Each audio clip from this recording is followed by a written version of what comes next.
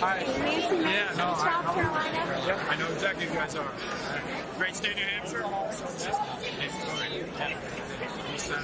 Great state, New Hampshire. So you took it after all. How are you? Where's our great state? Or not just any old state?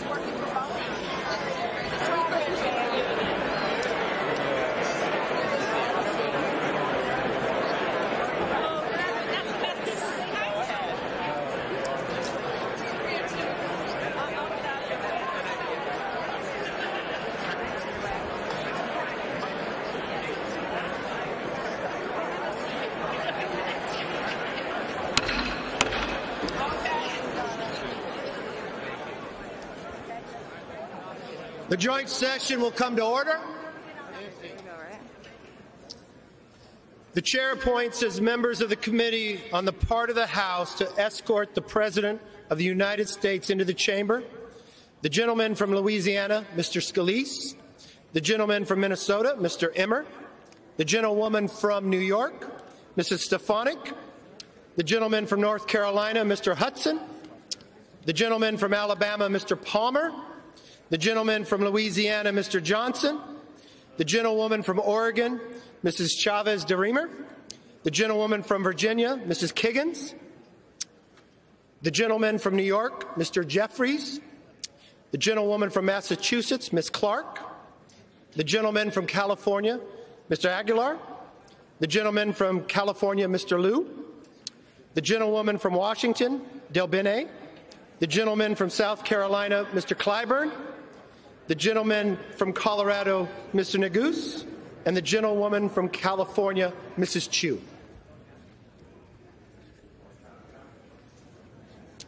The President of the Senate, at the direction of that body, appoints the following senators as members of the Committee on the part of the Senate to escort the President of the United States into the House chamber.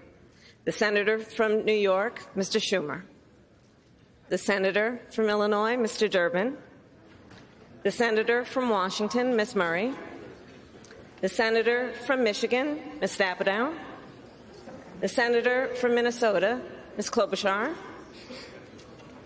The Senator from Wisconsin, Ms. Baldwin. There she is.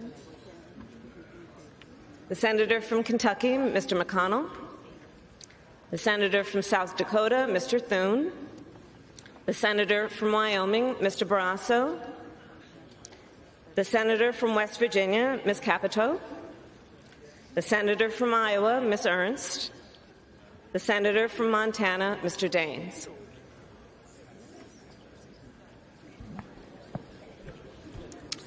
The members of the Escort Committee will exit the chamber through the lobby doors.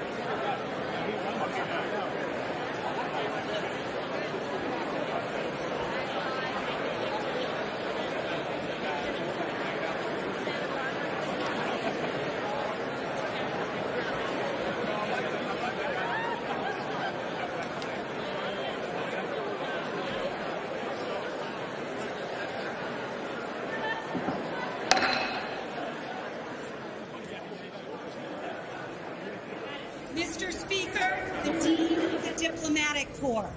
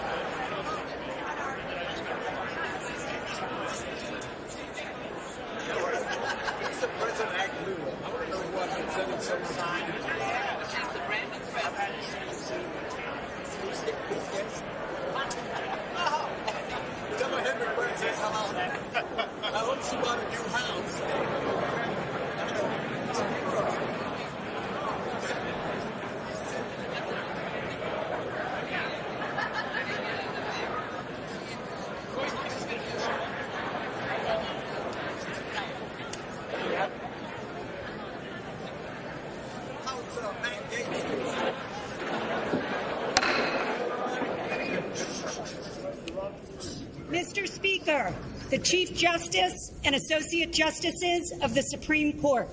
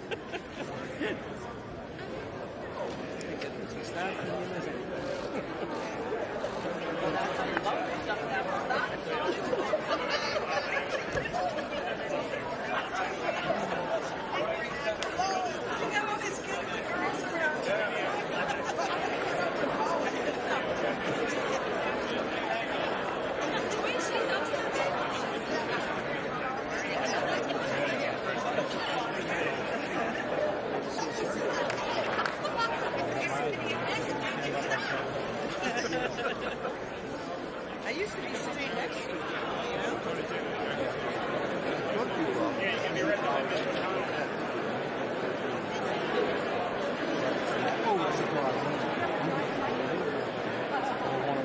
Yeah. You know you're all board. It's not that big. Except we're just not finding them out.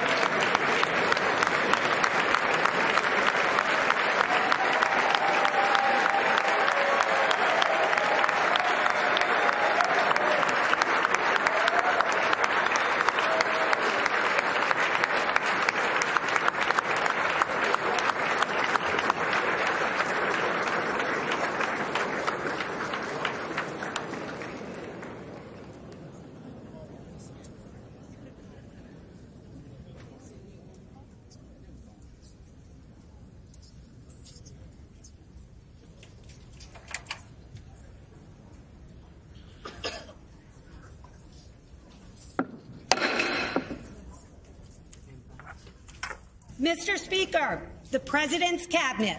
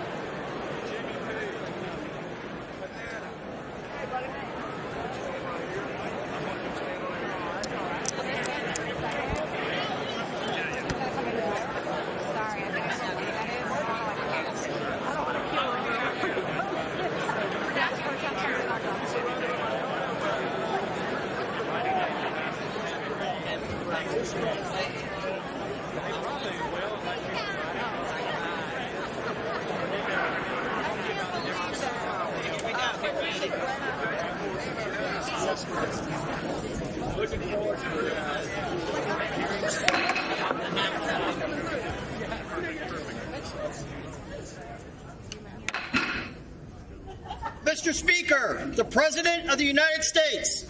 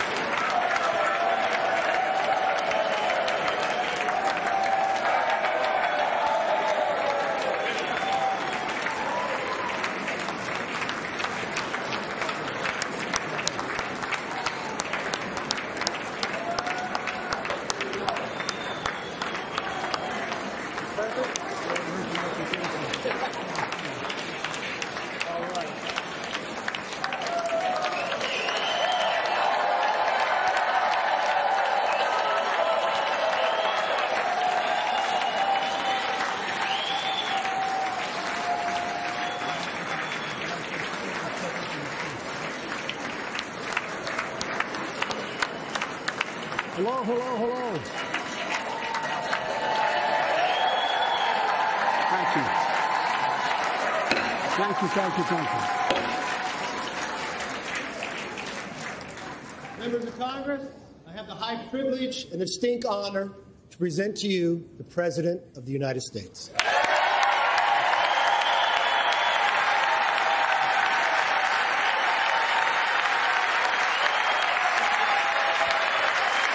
Mr. Speaker. Thank you. You can smile. It's okay. Thank you, thank you, thank you. Thank you. Please.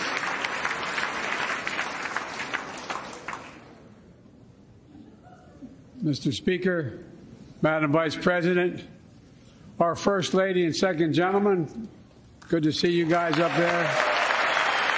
Members of Congress.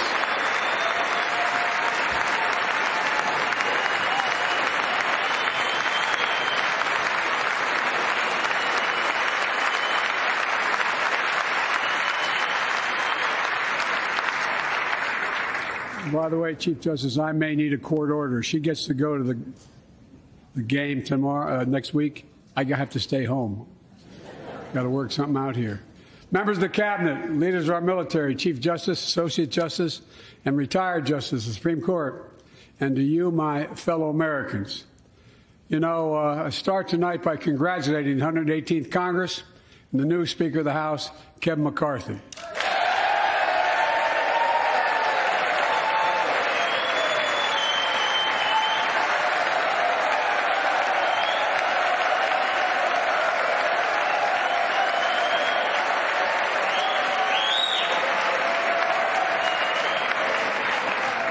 Speaker, I don't want to ruin your reputation, but I look forward to working with you. And I want to congratulate the new leader of the House Democrats, the first African-American minority leader in history, Hakeem Jeffries.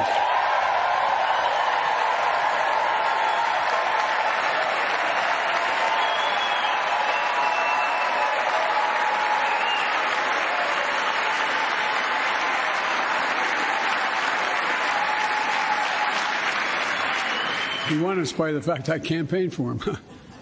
Congratulations to the longest-serving leader in the history of the United States Senate, Mitch McConnell. Where are you, Mitch?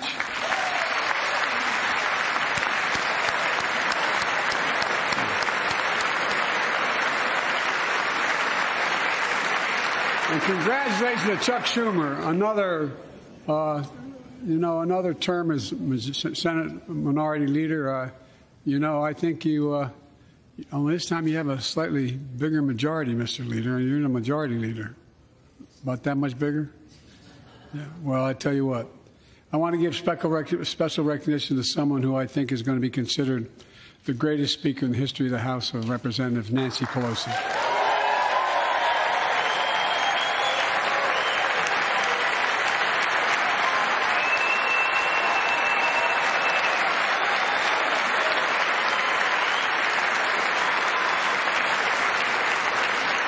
Folks, the story of America is a story of progress and resilience, of always moving forward, of never, ever giving up. It's a story unique among all nations. We're the only country that has emerged from every crisis we've ever entered stronger than we got into it. Look, folks, that's what we're doing again. 2 years ago, the economy was reeling. I stand here tonight after we've created, with the help of many people in this room, 12 million new jobs, more jobs created in 2 years than any president's created in 4 years, because of you all, because of the American people. 2 years ago,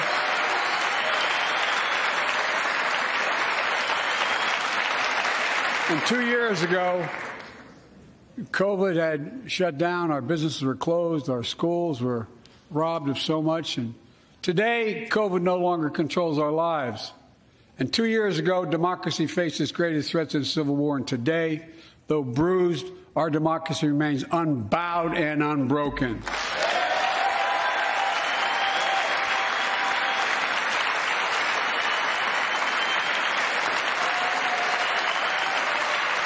As we gather here tonight, We're writing the next chapter in the great American story, a story of progress and resilience. When world leaders ask me to define America, and they do, believe it or not, I can define it in one word, and I mean this: possibilities. We don't think anything is beyond our capacity. Everything is a possibility. You know, we're often told that Democrats and Republicans can't work together. But over the past 2 years, we've proved the cynics and naysayers wrong. Yes, we disagreed plenty. And yes, there were times when Democrats went alone. But time and again, Democrats and Republicans came together to defend a stronger and safer Europe. It came together to pass once in a generation infrastructure law, building bridges connecting our nation and our people. We came together to pass the most significant law ever, helping victims exposed to toxic burn pits. And in fact,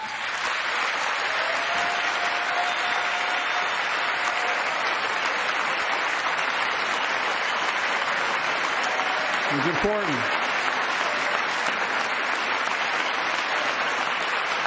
And in fact, I signed over 300 bipartisan pieces of legislation since becoming president, from reauthorizing the Violence Against Women Act, to the Electoral Count Reform Act, the Respect for Marriage Act that protects the right to marry the person you love.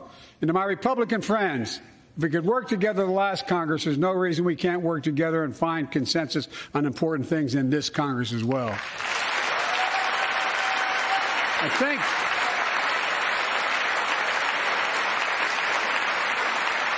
folks, you all are as informed as I am, but I think the people sent us a clear message. Fighting for the sake of fighting, power for the sake of power, conflict for the sake of conflict gets us nowhere. That's always been my vision of our country, and I know it's many of yours. To restore the soul of this nation, to rebuild the backbone of America, America's middle class, and to unite the country. We've been sent here to finish the job, in my view. For decades, the middle class has been hollowed out in not one administration, but for a long time. Too many good-paying manufacturing jobs move overseas. Factories closed down. Once thriving cities and towns that many of you represent became shadows of what they used to be. And along the way, something else we lost: pride, our sense of self-worth. I ran for president to fundamentally change things, to make sure our economy works for everyone, so we can all feel that pride in what we do. To build an economy from the bottom up and the middle out, not from the top down. Because when the middle class does well, the poor have a ladder up, and the wealthy still do very well. We all do well.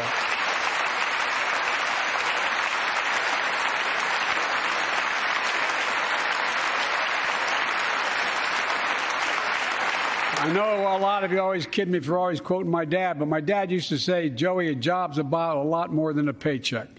He really would say this. It's about a lot more than a paycheck. It's about your dignity. It's about respect. It's about being able to look your kid in the eye and say, honey, it's going to be okay, and mean it. Well, folks, so let's look at the results. We're not finished yet by any stretch of the imagination, but unemployment rate is at 3.4%, a 50-year low. A near record unemployment. Near record unemployment for black and Hispanic workers. We've already created, with your help, 800,000 good-paying manufacturing jobs, the fastest growth in 40 years. And where is it written? Where is it written that America can't lead the world in manufacturing? And I don't know where that's written. For too many decades, we imported projects and exported jobs. Now, thanks to what you've all done, we're exporting American products and creating American jobs. Folks,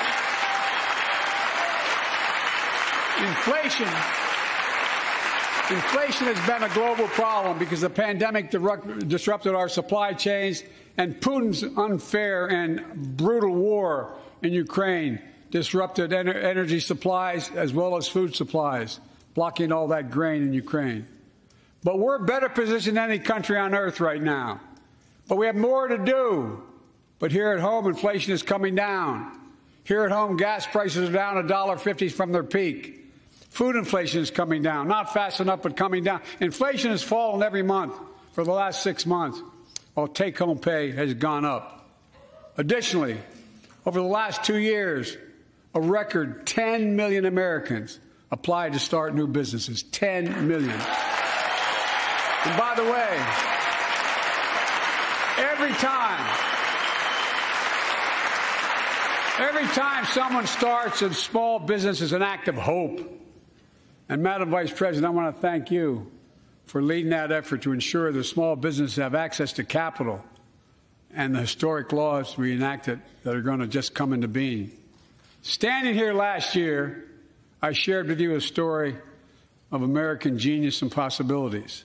Semiconductors, small computer chips the size of a fingerprint that power everything, from cell phones to automobiles and so much more. These chips were invented in America. Let's get that straight. They were invented in America. We used to make 40% of the world's chips. In the last several decades, we lost our edge. We're down to only producing 10%. We all saw what happened during the pandemic when chip factories shut down overseas. Today's automobiles need 3,000 chips, each of those automobiles. But American automobiles couldn't make enough cars because there weren't enough chips. Car prices went up. People got laid off. So did everything from refrigerators to cell phones. We can never let that happen again. That's why we came together to pass the Bipartisan Chips and Science Act.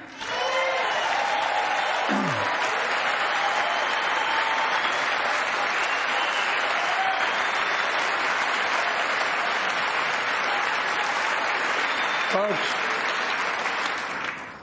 I know I've been criticized for saying this, but I'm not changing my view. We're going to make sure the supply chain for America begins in America. The supply chain begins in America. We've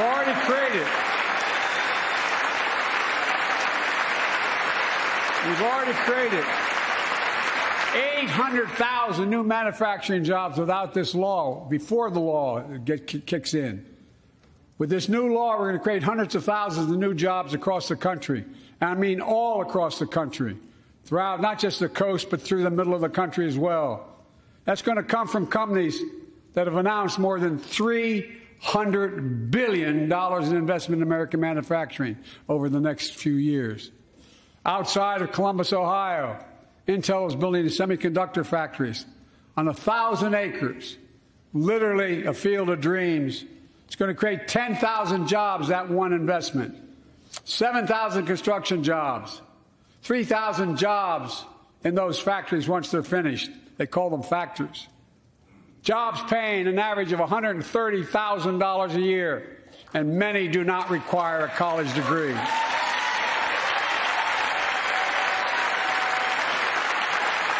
Jobs. Because we work together, these jobs where people don't have to leave home to search for opportunity. And it's just getting started.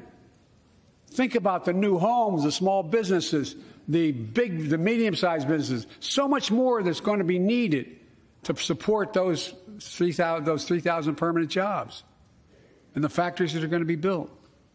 Talk to mayors and governors, Democrats and Republicans, and they'll tell you what this means for their communities. We're seeing these field of dreams transform to the heartland. But to maintain the strongest economy in the world, we need the best infrastructure in the world. And folks, as you all know, we used to be #1 in the world in infrastructure. We've sunk to 13th in the world. The United States of America, 13th in the world in infrastructure, modern infrastructure. But now we're coming back because we came together and passed a bipartisan infrastructure law, the largest investment in infrastructure since President Eisenhower's interstate highway system.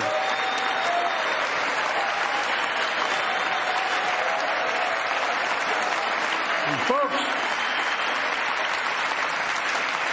already we've funded over 20,000 projects, including major airports from Boston to Atlanta to Portland, Projects that are going to put thousands of people to work rebuilding our highways, our bridges, our railroads, our tunnels, ports, airports, clean water, high-speed internet, all across America. Urban, rural, tribal. And folks, we're just getting started. We're just getting started. And I mean this sincerely. I want to thank my Republican friends who voted for the law, and my Republican friends who voted against it as well. But I still get asked to fund the projects in those districts as well. But don't worry. I promised I'd be a president for all Americans. We'll fund these projects. And I'll see you at the groundbreaking. Look, this law will further unite all of America.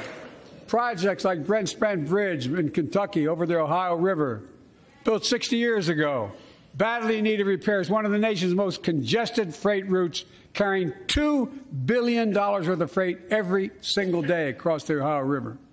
And folks, I've been talking about fixing it for decades, but we're really finally going to get it done.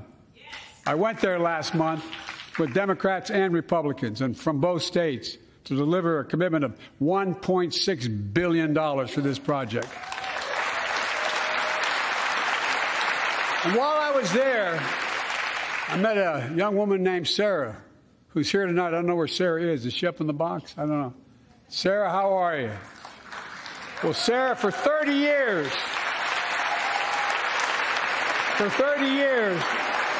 I learned, she told me she'd been a proud member of the Iron Workers Local 44, known as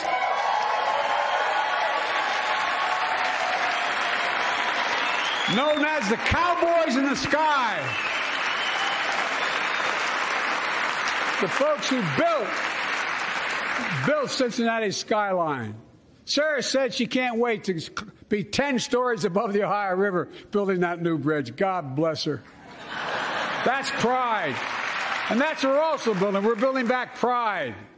Look, we're also replacing poisonous lead pipes that go into 10 million homes in America, 400,000 school and child care centers.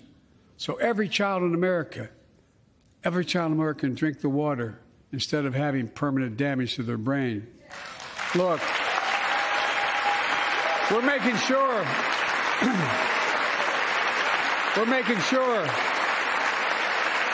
that every community in America has access to affordable high-speed internet. No parent should have to drive by McDonald's parking lot to help them do their homework online with their kids, which many thousands were doing across the country. And when we do these projects, and again I get criticized for this, but I make no excuses for it, we're going to buy American. We're going to buy America. Folks,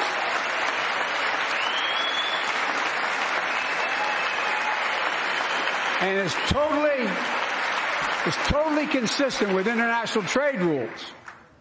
Buy America has been the law since 1933, but for too long, past administrations, Democrat and Republican, have fought to get around it. Not anymore. Tonight, I'm announcing new standards that require all construction materials used in federal infrastructure projects to be made in America. Made in America. I mean it.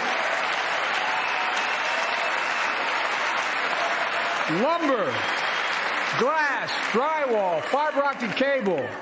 And on my watch, American roads, bridges, and American highways are going to be made with American products as well. Folks, my economic plan is about investing in places and people that have been forgotten. So many of you listen to me tonight. I know you feel it. So many of you felt like you've just simply been forgotten. Amid the economic upheaval of the past 4 decades, too many people have been left behind and treated like they're invisible. Maybe that's you watching from home. Remember the jobs that went away. You remember them, don't you? The folks at home remember them. You wonder whether the path even exists anymore for your children to get ahead without having to move away. Well, that's why I get that. That's why we're building an economy where no one's left behind. Jobs are coming back. Pride is coming back because choices we made in the last several years. You know, this is, in my view, a blue-collar blueprint to rebuild America and make a real difference in your lives at home. For example, too many of you lay in bed at night like my dad did, staring at the ceiling, wondering what in God's name happens if your spouse gets cancer, or your child gets deadly ill, or something happens to you. What are you going to have? You get money to pay for those medical bills? Or are you going to have to sell the house or try to get a second mortgage on it? I get it. I get it. With the Inflation Reduction Act that I signed into law, we're taking on powerful interests to bring health care costs down so you can sleep better at night with more security. You know, we pay more for prescription drugs than any nation in the world. Let me say it again. We pay more for prescription drugs than any major nation on earth. For example, 1 in 10 Americans has diabetes. Many of you in this chamber do, and in the audience. But every day, millions need insulin to control their diabetes so they can literally stay alive. Insulin's been around for over 100 years. The guy who invented it didn't even patent it because he wanted it to be available for everyone. It cost the drug companies roughly $10 a vial to make that insulin. Packaging and all, you may get up to $13. But Big Pharma has been unfairly charging people hundreds of dollars, $400 to $500 a month, making record profits. Not anymore. Not anymore.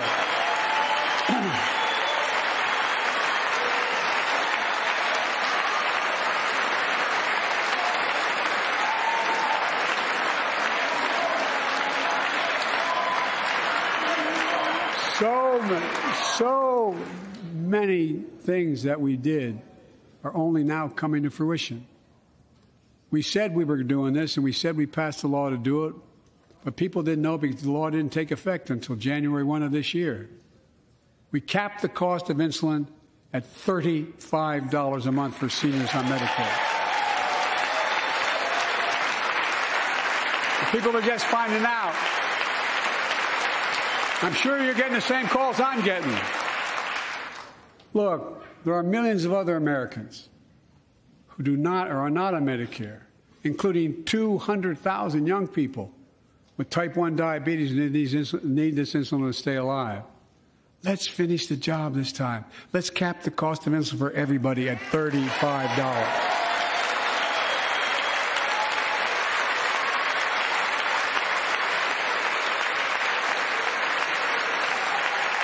Folks, and Big Pharma's still going to do very well, I promise you all. I promise you they're going to do very well. This law also caps and won't even go into effect until 2025. It costs out-of-pocket drug costs for seniors on Medicare at a maximum of $2,000 a year. You don't have to pay more than $2,000 a year, no matter how much your drug costs are. Because you know why? You all know it. Many of you, like many in my family, have cancer. You know the drugs can range from $10,000, $11,000, $14,000, $15,000 for the cancer drugs. If drug prices rise faster than inflation, drug companies are going to have to pay Medicare back the difference. We're finally giving Medicare the power to negotiate drug prices. Bringing down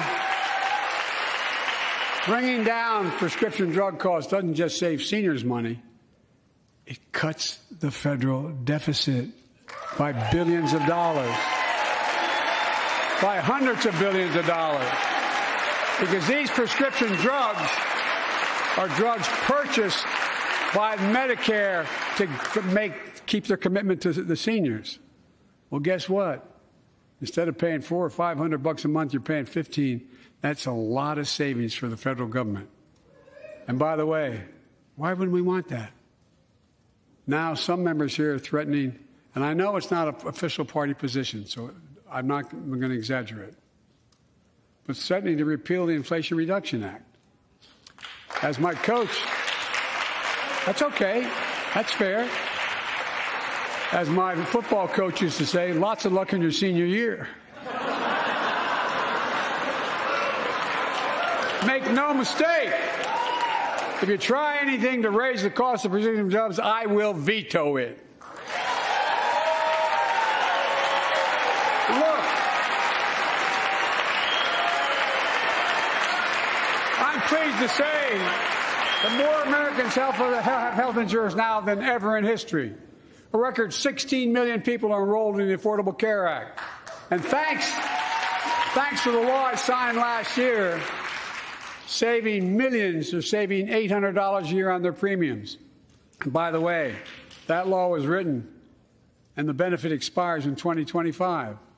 So my plea to some of you, at least in this audience, let's finish the job and make these savings permanent. Expand coverage of Medicaid.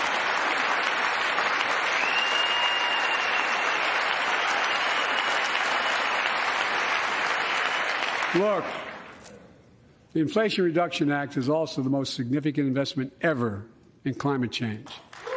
Ever. Lowering utility bills, creating American jobs, leading the world to a clean energy future. I visited the devastating aftermath of record floods, droughts, storms, and wildfires from Arizona to Mexico to all the way up to the Canadian border. More timber has been burned, as I've observed from helicopters, than the entire state of Missouri. And we don't have global warming? Not a problem. In addition to emergency recovery, from Puerto Rico to Florida to Idaho, we're rebuilding for the long term. New electric grids that are able to weather major storms and not prevent those forest fires.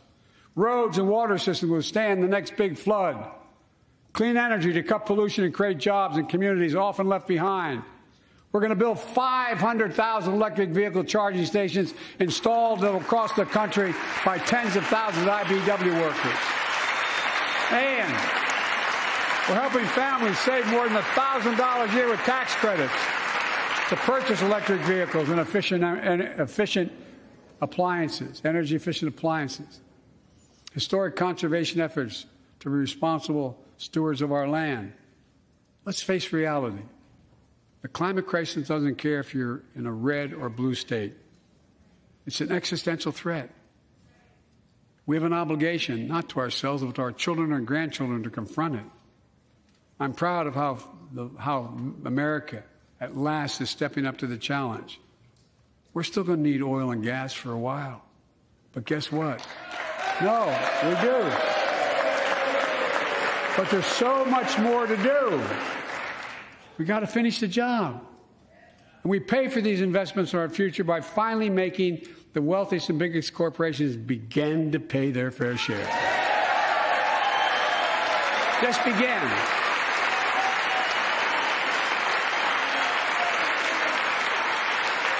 Look, I'm a capitalist. I'm a capitalist, but pay your fair share. I think a lot of you at home agree with me and many people that you know. The tax system is not fair. It is not fair.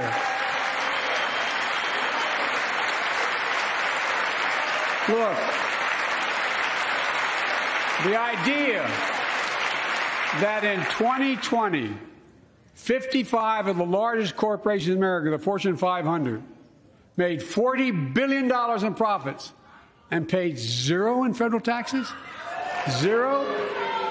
Folks, it's simply not fair. But now, because of the law I signed, billion-dollar companies have to pay a minimum of 15%. God love them. 15%. That's less than a nurse pays.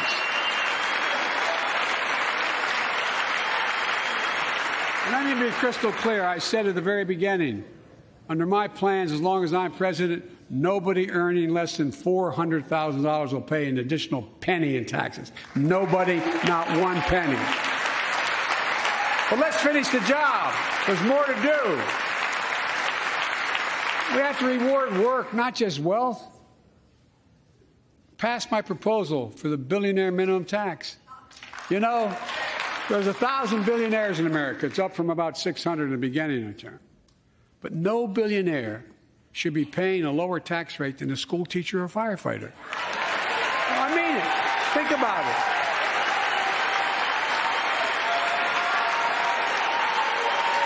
I mean, look.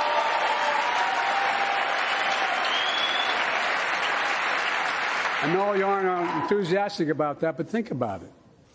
Think about it. Have you noticed Big Oil just reported its profits, record profits?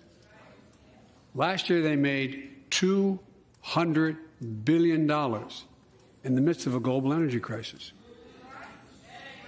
I think it's outrageous. Why? They invested too little of that profit to increase domestic production. And when I talk to a couple of them, they say, we're afraid you're going to shut down all the oil wells, all the oil refineries anyway, so why should we invest in them? I said, we're going to need oil for at least another decade. And that's going to exceed and beyond that. We're going to need it. Production. If they had, in fact, invested in the production to keep gas prices down, instead, they used the record profits to buy back their own stock, rewarding the CEOs and shareholders. Corporations ought to do the right thing. That's why I propose we quadruple the tax on corporate stock buybacks and encourage long-term investments. They'll still make considerable profit. Let's finish the job and close the loopholes that allow very wealthy to avoid paying their taxes. Instead of cutting the number of audits for wealthy taxpayers, I just signed a law to reduce the deficit by $114 billion by cracking down on wealthy tax cheats. That's being fiscally responsible. In the last 2 years, my administration has cut the deficit by more than $1.7 trillion, the largest deficit reduction in American history. Under the previous administration, the American deficit went up 4 years in a row. Because those record deficits, no president added more to the national debt in any 4 years than my predecessor. Nearly 25% of the entire national debt that took over 200 years to accumulate was added by just one administration alone, the last one. They're the facts. Check it out. Check it out. How did Congress respond to that debt? They did the right thing. They lifted the debt ceiling 3 times without preconditions or crisis. They paid American bills to prevent an economic disaster in the country. So tonight I'm asking the Congress to follow suit. Let's commit here tonight to the full faith and credit of the United States of America will never, ever be questioned. Some of my Republican friends want to take the economy hostage. I get it, unless I agree to their economic plans. All of you at home should know what those plans are. Instead of making the wealthy pay their fair share, some Republicans want Medicare and Social Security to sunset. I'm not saying it's a majority. Let me give you, anybody who doubts it, contact my office. I'll give you a copy. I'll give you a copy of the proposal. That means Congress doesn't vote. Well, I'm glad to see you. No, I tell you, I enjoy conversion. You know, it means if Congress doesn't keep the programs the way they are, they'd go away. Other Republicans say, I'm not saying it's a majority of you. I don't even think it's even a significant, but it's being proposed by individuals.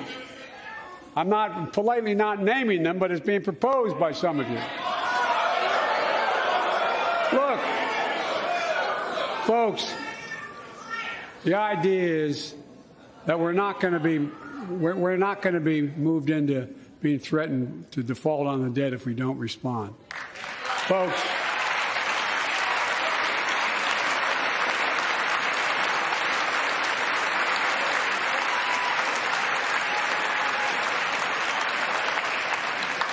Folks, as we all apparently agree, Social Security and Medicare is off the books now, right? They're not to be stopped. All right.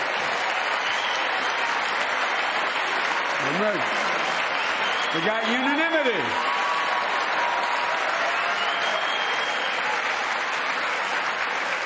Social Security and Medicare are a lifeline for millions of seniors. Americans have to pay into them from the very first paycheck they started.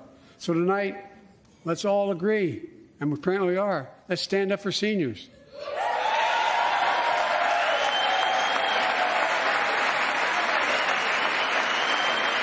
Stand up and show them.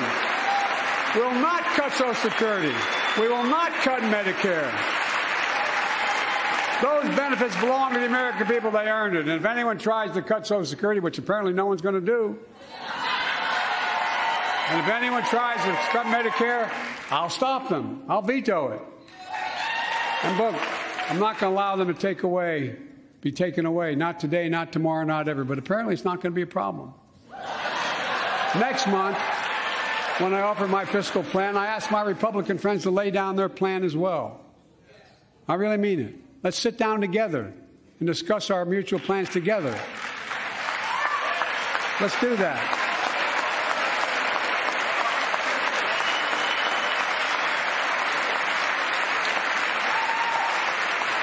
I can tell you,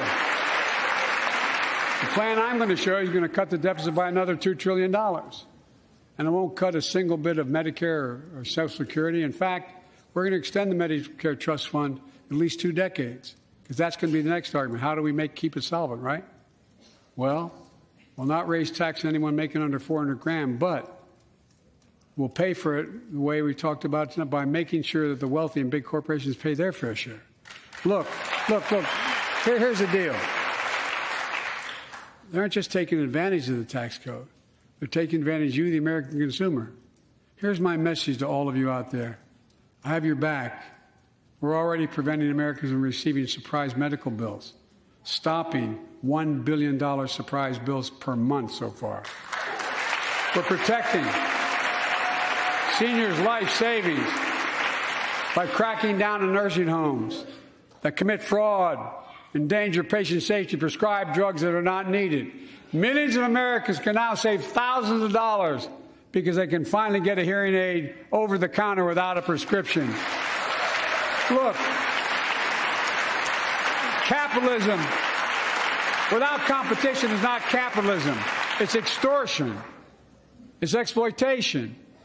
Last year, I cracked down with the help of many of you on foreign shipping companies that were making you pay higher prices for every good coming into the country.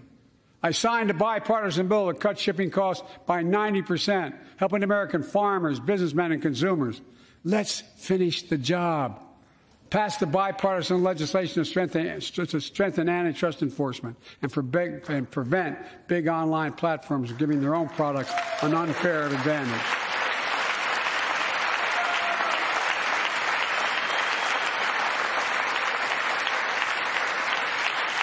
My administration is also taking on junk fees, those hidden surcharges too many companies use to make you pay more. For example, we're making airlines show you the full ticket price up front, refund your money if your flight is canceled or delayed. We've reduced exorbitant bank overdrafts by saving consumers more than $1 billion a year. We're cutting credit card late fees by 75%, from $30 to $8. Look, junk fees may not matter to the very wealthy, but they matter to most other folks in homes like the one I grew up in, like many of you did. They add up to hundreds of dollars a month. They make it harder for you to pay your bills or afford that family trip. I know how unfair it feels when a company overcharges you and gets away with it. Not anymore.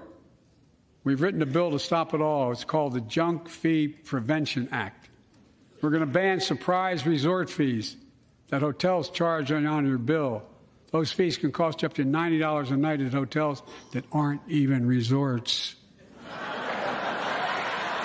The idea that cable, internet, and cell phone companies can charge you $200 or more if you decide to switch to another provider. Give me a break. We can stop service fees on tickets to concerts and sporting events and make companies disclose all the fees up front. And we'll prohibit airlines from charging $50 round trip for a family just to be able to sit together. Baggage fees are bad enough. Airlines can't treat your child like a piece of baggage. Americans are tired of being. We're tired of being played for suckers. So pass the Junk-Free Prevention Act so companies stop ripping us off. For too long, workers have been getting stiffed, but not anymore. We're beginning to restore the dignity of work.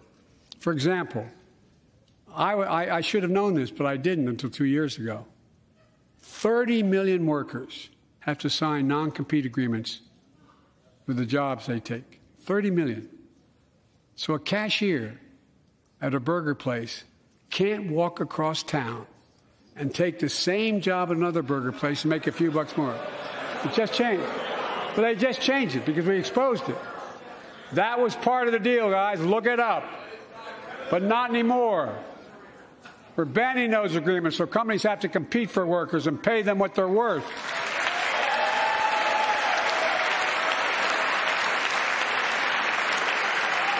And I must tell you, this is bound to get a response from my friends on my left but the right. I'm so sick and tired of companies breaking the law by preventing workers from organizing. Pass the PRO Act, because business have a right.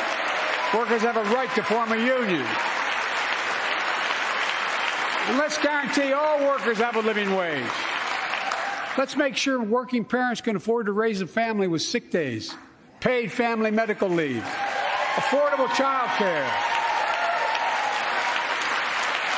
That's going to enable millions of more people to go and stay at work. And let's restore the full child tax credit, which gave tens of millions of parents some breathing room and cut child poverty in half to the lowest level in history. And by the way, when we do all these things, we increase productivity. We increase economic growth. So let's finish the job and get more families access to affordable, quality housing. Let's get seniors who want to stay in their homes the care they need to do so. Let's give more breathing room to millions of family caregivers looking after their loved ones. Pass my plan so we get seniors and people with disabilities the home care and services they need. And support the workers who are doing God's work. These plans are fully paid for and we can afford to do them. Restoring the dignity of work means making education an affordable ticket to the middle class. You know, when we made public education, 12 years of it, universal in the last century, we made the best educated, best paid, we became the best educated, best paid nation in the world. But the rest of the world's caught up. It's caught up. Jill, my wife, who teaches full time, has an expression. I hope I get it right, kid. Any nation that out-educates us is going to out-compete us. Any nation that out-educates is going to out-compete us.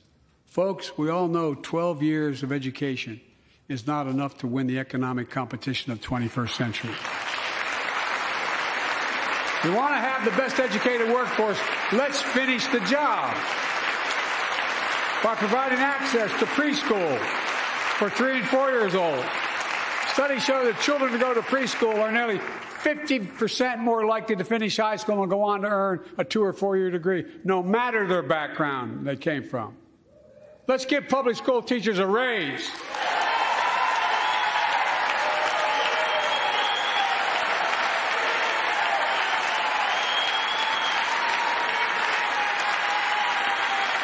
We're making progress by reducing student debt, increasing Pell Grants for working and middle-class families. Let's finish the job and connect students to career opportunities starting in high school. Provide access to 2 years of community college, the best career training in America in addition to being a pathway to a 4-year degree. Let's offer every American a path to a good career, whether they go to college or not. And folks, in the midst of the COVID crisis, when schools were closed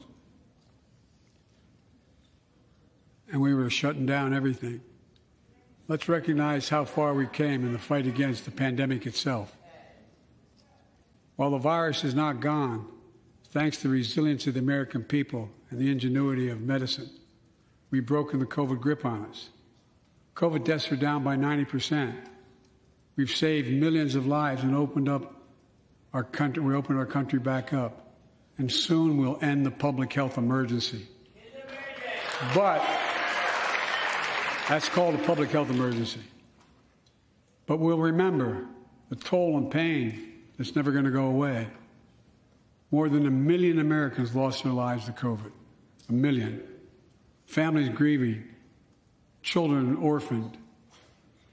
Empty chairs at the dining room table constantly reminding you that she used to sit there. Remembering them, we remain vigilant. We still need to monitor dozens of variants and support new vaccines and treatments. So Congress needs to fund these efforts and keep America safe. And as we emerge from this crisis stronger, we're also got to double down on prosecuting criminals who stole relief money meant to keep workers and small businesses afloat.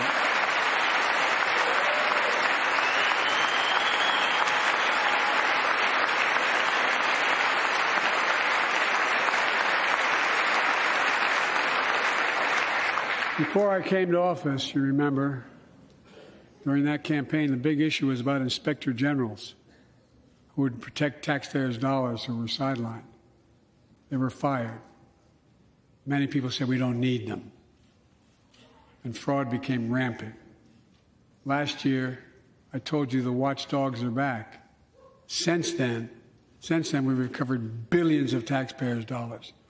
Now let's triple the anti-fraud strike force going after these criminals, double the statute of limitations on these crimes, and crack down on identity fraud by criminal syndicates stealing billions of dollars from the American people.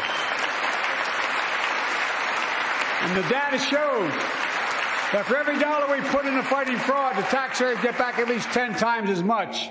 It matters. It matters. Look, COVID left its scars, like the spike in violent crime in 2020, the first year of the pandemic. We have an obligation to make sure all people are safe. Public safety depends on public trust, as all of us know. But too often that trust is violated. Joining us tonight are the parents of Tyree Nichols. Welcome.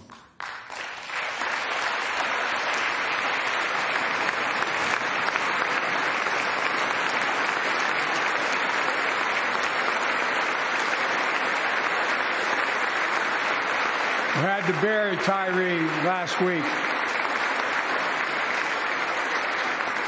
As many of you personally know, there's no words to describe the heartache or grief of losing a child. But imagine if you lost that child at the hands of the law. Imagine having to worry whether your son or daughter came home from walking down the street, or playing in the park, or just driving a car. Most of us in here have never had to have the talk that brown and black parents have had to have with their children. Bo, Hunter, Ashley, my children, I never had to have the talk with them. I never had to tell them if a police officer pulls you over, turn your interior lights on right away. Don't reach for your license. Keep your hands on the steering wheel. Imagine having to worry like that every single time your kid got in a car. Here's what Tyree's mother shared with me when I spoke to her. When I asked her how she finds the courage to carry on and speak out. The faith of God, she said her son was, quote, a beautiful soul, and something good will come of this. Imagine how much courage and character that takes. It's up to us, to all of us. We all want the same thing. Neighborhoods free of violence. Law enforcement who earns the community's trust. Just as every cop, when they pin on that badge in the morning, has a right to be able to go home at night, so does everybody else out there. Our children have a right to come home safely. Equal protection under the law is a covenant we have with each other in America. We know police officers put their lives on the line every single night and day.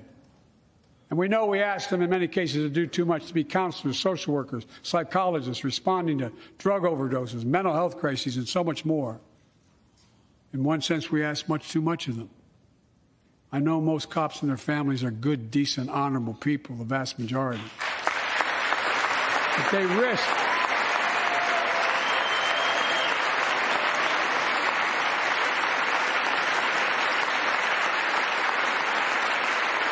risk their lives every time they put that shield on. But what happened to Tyree in Memphis happens too often. We have to do better. Give law enforcement the real training they need. Hold them to higher standards. Help them succeed in keeping us safe. We also need more first responders and professionals to address the growing mental health, substance abuse challenges. More resources to reduce violent crime and gun crime. More community intervention programs. More investment in housing, education, and job training. All this can help prevent violence in the first place. When police officers or police departments violate the public trust, they must be held accountable. With the support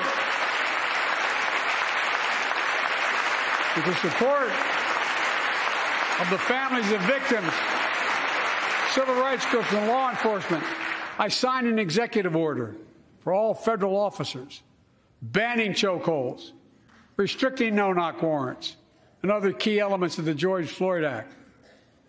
Let's commit ourselves to make the words of Tyler's mom true. Something good must come from this. Something good. And all of us,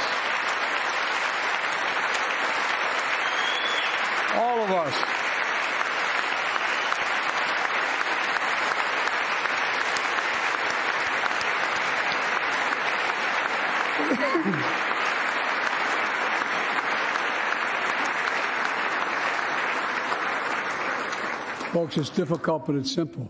All of us in this chamber, we need to rise to this moment. We can't turn away. Let's do what we know in our hearts that we need to do. Let's come together to finish the job on police reform. Do something. Do something. That was the plea of parents who lost their children in Uvalde. I met with every one of them. Do something about gun violence. Thank God. Thank God we did. Passing the most sweeping gun safety law in 3 decades. That includes things like that the majority of responsible gun owners already support. Enhanced background checks for 18 to 21 years old. Red flag laws, keeping guns out of the hands of people who are a danger to themselves and others. But we know our work is not done. Joining us tonight is Brandon Say, a 26-year-old hero. Brandon put his college dreams on hold to be at his mom's side. His mom's side when she was dying from cancer. And Brandon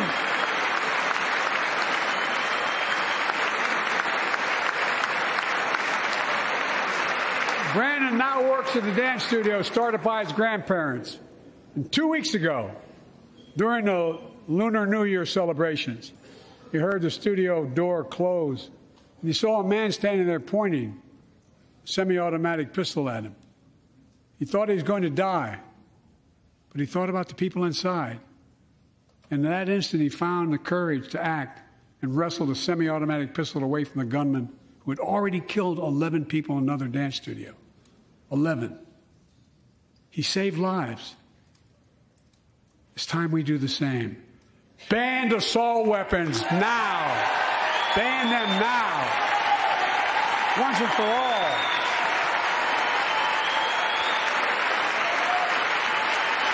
I led the fight to do that in 1994. And in 10 years, that ban was law and mass shootings went down. After we let it expire in the Republican administration, mass shootings tripled. Let's finish the job and ban these assault weapons. And let's also come together on immigration. Make it a bipartisan issue once again.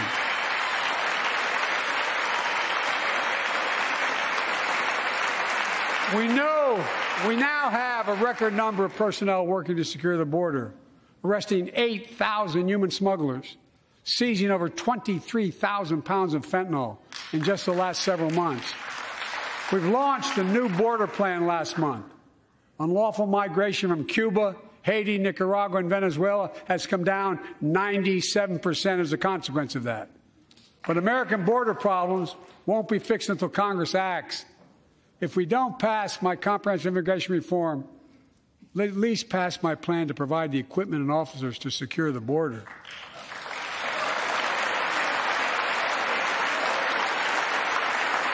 And a pathway to citizenship for dreamers, those on temporary status, farm workers, essential workers. Here in the People's House, it's our duty to protect all the people's rights and freedoms.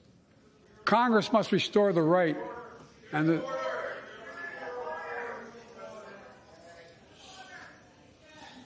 Congress must restore the right that was taken away in Roe v. Wade and protect Roe v. Wade.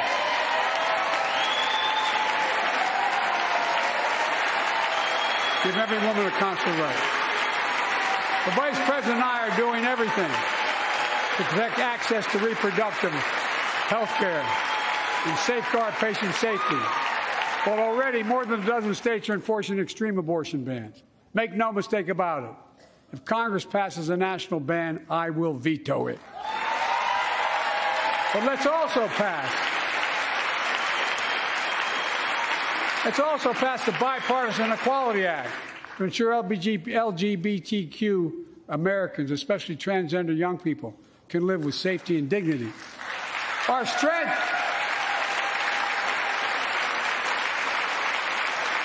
strength is not just the example of our power, but the power of our example. Let's remember the world's watching. I spoke in this chamber 1 year ago, just days after Vladimir Putin unleashed his brutal attack against Ukraine. A murderous assault, evoking images of death and destruction Europe suffered in World War II. Putin's invasion has been a test for the ages, a test for America, a test for the world. Would we stand for the most basic of principles? Would we stand for sovereignty? Would we stand for the right of people to live free of tyranny? Would we stand for the defense of democracy? For such defense matters to us because it keeps peace and prevents open season on would-be aggressors and threatens our prosperity. 1 year later, we know the answer.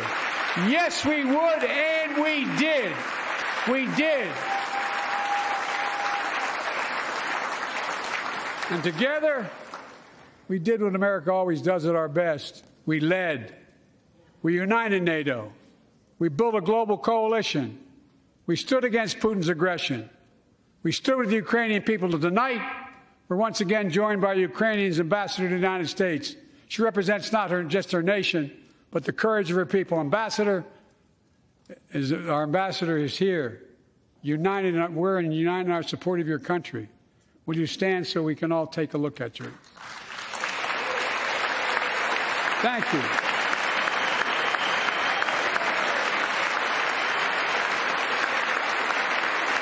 Because we're going to stand with you as long as it takes.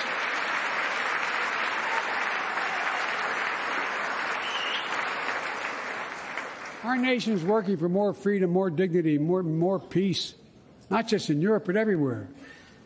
Before I came to office, the story was about how the People's Republic of China was increasing its power and America was failing in the world. Not anymore. We made clear, and I made clear in my personal conversations, which have been many, with President Xi, that we seek competition, not conflict. But I will make no apologies that we're investing to make America stronger, investing in American innovation and industries that will define the future that China intends to be dominating, investing in our alliances and working with our allies to protect advanced technologies so they will not be used against us, modernizing our military to safeguard stability and deter aggression. Today, we're in the strongest position in decades to compete with China or anyone else in the world. Anyone else in the world. And I'm committed.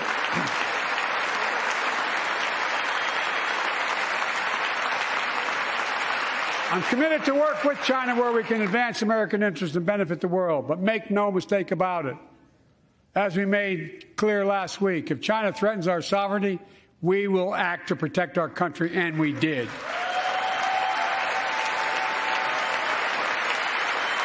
Look, let's be clear. Winning the competition should unite all of us. We face serious challenges across the world. But in the past 2 years, democracies have become stronger, not weaker. Autocracies have grown weaker, not stronger. Name me a world leader who changed places with Xi Jinping. Name me one. Name me one. America's rallying the world to meet those challenges, from climate to global health, to food insecurity, to terrorism, to territorial aggression. Allies are stepping up, spending more, and doing more. Look, the bridges we're forming between partners in the Pacific and those in the Atlantic, and those who bet against America are learning how wrong they are. It's never, ever been a good bet to bet against America. Never.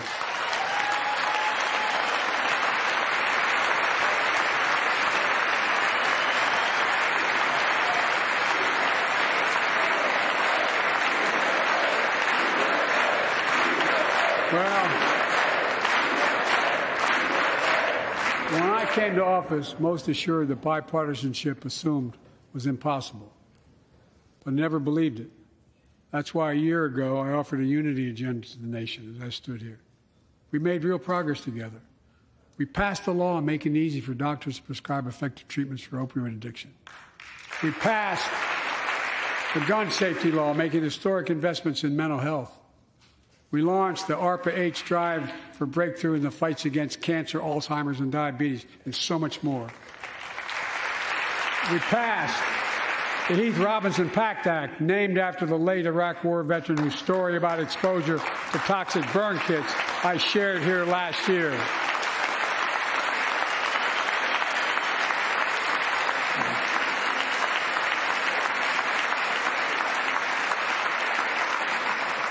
I understand something about those burn pits, but there's so much more to do. We can do it together. Joining us tonight is a father named Doug from Newton, New Hampshire. He wrote Jill, my wife, a letter, and me as well, about his courageous daughter, Courtney. A contagious laugh, his sister's best friend, her sister's best friend. He shared a story all too familiar to millions of Americans and many of you in the audience. Courtney discovered pills in high school. It spiraled into addiction and eventually death from a fentanyl overdose. She was just 20 years old. Describing the last 8 years without her, Doug said, "There's no worse pain." Yet their family has turned pain to purpose, working to end the stigma and change laws. He told us he wants to start a journey toward American recovery. Doug, we're with you. Fentanyl is killing more than 70,000 Americans a year. Big, you got it.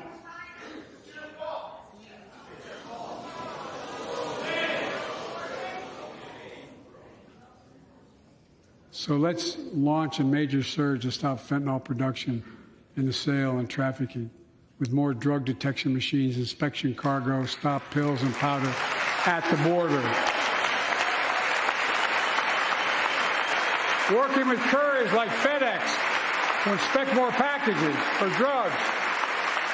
Strong penalties to crack down on fentanyl trafficking. Second, let's do more on mental health, especially for our children.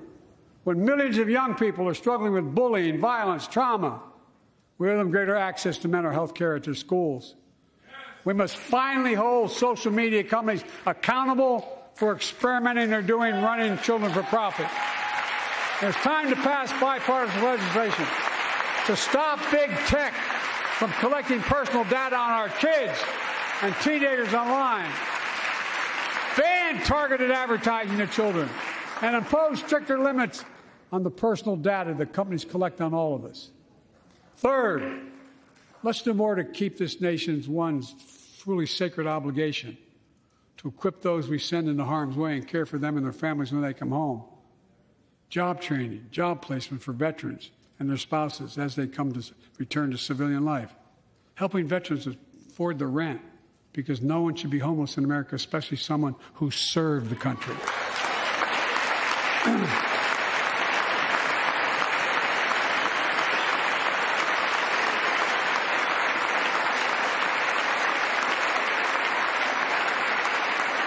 Dennis McDonough is here, of the VA. We had a first real discussion when I asked him to take the job. I'm glad he did. We were losing up to 25 veterans a day on suicide. Now we're losing 17 a day to the silent scourge of suicide. 17 veterans a day are committing suicide. More than all the people being killed in the wars. Folks, VA is doing everything it can, including expanding mental health screening, proven programs that recruits veterans to help other veterans understand what they're going through, get them the help they need. We got to do more. And fourth, last year, Jill and I reignited the cancer moonshot that I was able to start with President Obama asked me to lead our administration on this issue. Our goal is to cut the cancer death rates at least by 50% in the next 25 years. Turn more cancers from death sentences to treatable diseases. Provide more support for patients and their families. It's personal to so many of us in this audience. Joining us are Morris and Candice, an Irishman and the daughter of immigrants from Panama. They met and fell in love in New York City and got married in the same chapel Jill and I got married in New York City. Kindred spirits. He wrote us a letter about his little daughter, Ava, and I saw her just before I came over. She was just a year old when she was diagnosed with rare kidney disease, cancer. After 26 blood transfusions, 11 rounds of radiation, 8 rounds of chemo, 1 kidney removed, giving a 5% survival rate. He wrote how in the darkest moments he thought, if she goes, I can't stay. Many of you have been through that as well. Jill and I understand that like so many of you. And he read Jill's book describing our family's cancer journey and how we tried to steal moments of joy where we could with Bo. For them, that glimmer of joy was the half smile of their baby girl. It meant everything to them. They never gave up hope. Little Ava never gave up hope. She turns 4 next month. They just found out Ava's beating the odds, is on her way to being cured of cancer. And she's watching from the White House tonight and she's not asleep already. For the lives we can save,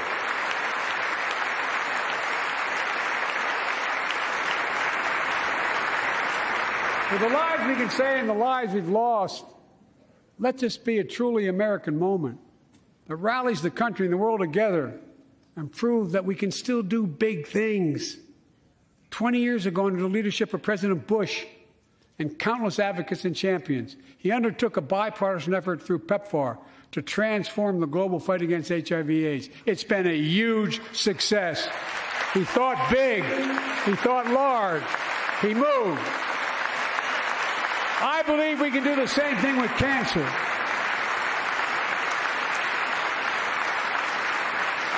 Let's end cancer as we know it. Cure some cancers once and for all. Folks, there's one reason why we've been able to do all of these things. Our democracy itself. It's the most fundamental thing of all. With democracy, everything's possible. Without it, nothing is. For the last few years, our democracy has been threatened and attacked, put at risk, put to the test in this very room on January the 6th.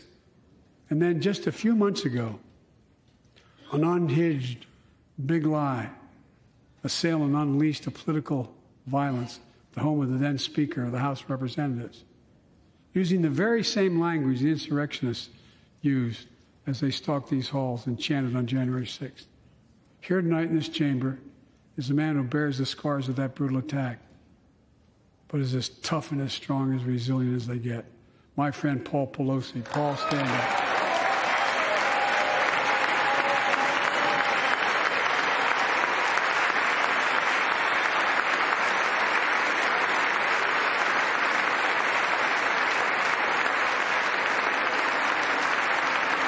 But such a heinous act should have never happened.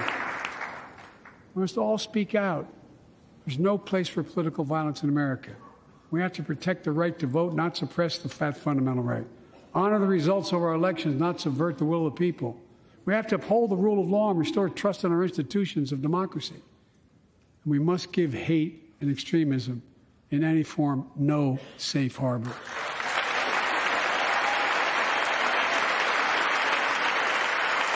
Democracy must not be a partisan issue. It's an American issue. Every generation of Americans has faced a moment where they have been called to protect our democracy, defend it, stand up for it. And this is our moment. My fellow Americans, we meet tonight at an inflection point, one of those moments that only a few generations ever face, where the direction we now take is going to decide the course of this nation for decades to come. We're not bystanders of history. We're not powerless before the forces that confront us. It's within our power of we, the people. We're facing the test of our time. We have to be the nation we've always been at our best. Optimistic, hopeful, forward-looking. A nation that embraces light over dark, hope over fear, unity over division, stability over chaos. We have to see each other not as enemies, but as fellow Americans. We're good people. The only nation in the world built on an idea. The only one.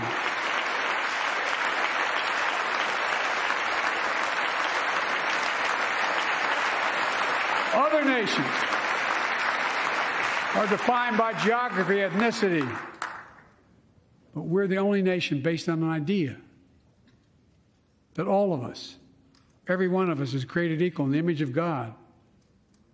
A nation that stands as a beacon of the world.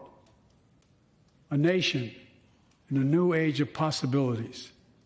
So I've come to fulfill my constitutional obligation to report in the State of the Union. And here's my report. Because the soul of this nation is strong, because the backbone of this nation is strong, because the people of this nation are strong, the State of the Union is strong.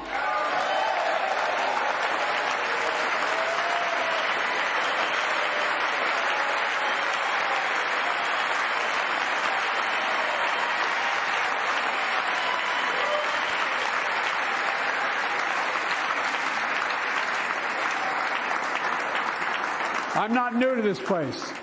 I stand here tonight having served as long as about any one of you have ever served here. But I've never been more optimistic about our future, about the future of America. We just have to remember who we are. We're the United States of America, and there's nothing beyond our capacity if we do it together. God bless you all, and may God protect our troops. Thank you.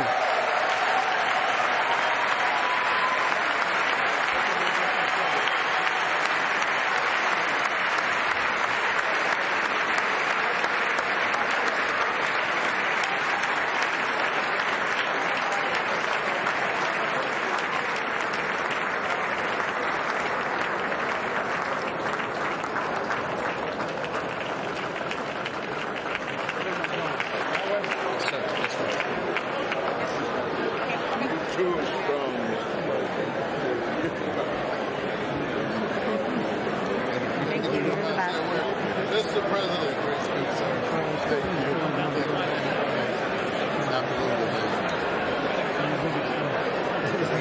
know the guy who took my son Bo?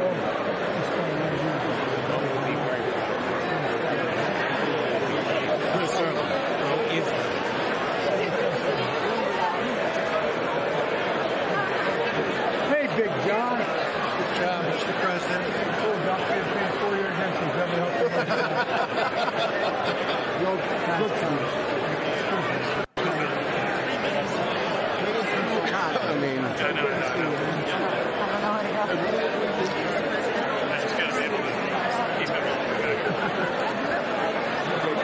How are you?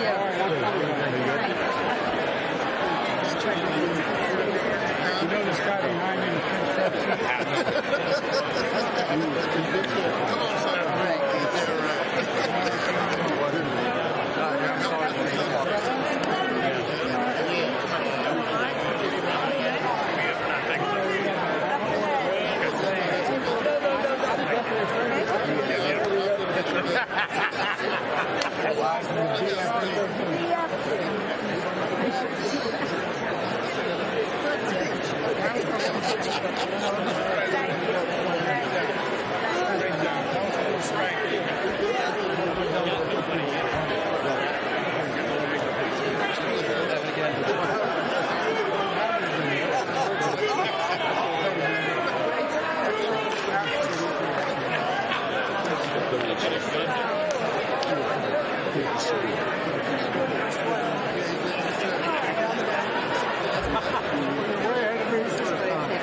Way ahead of me. All right, which way am I going? Going that way.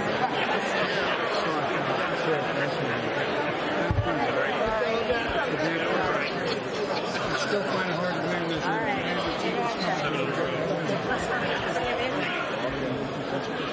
Thank you very much.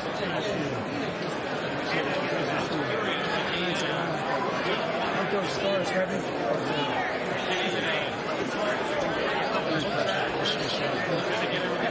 Right, sir.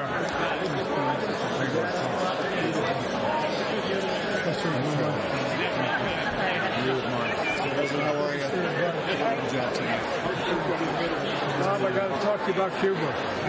Okay. I'm serious. Good job. Well, I know that. He's going to have to take some of that grass off to get the space. It's too heavy.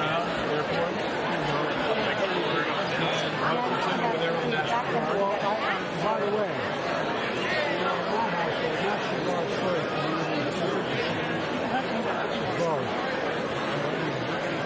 Mr. President, that was awesome. Thank you. That was awesome.